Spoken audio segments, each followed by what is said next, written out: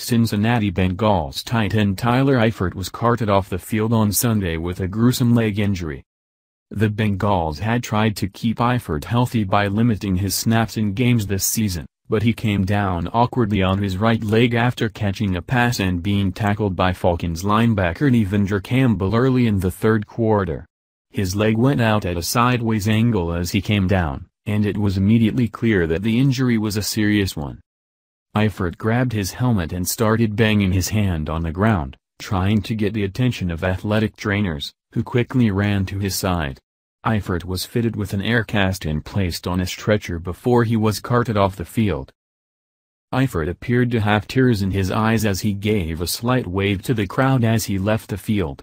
The injury likely signaled another shortened season for him.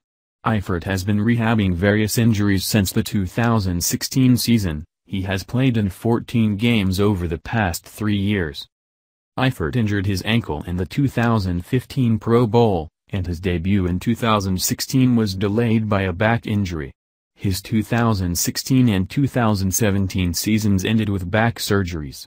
He also missed all of the 2014 season after injuring his elbow in the season opener. Things were looking up for Eifert this year after he was able to fully participate in training camp, and things were starting to click for him regarding his role in the offense last week when he caught 6 passes for 74 yards against the Panthers.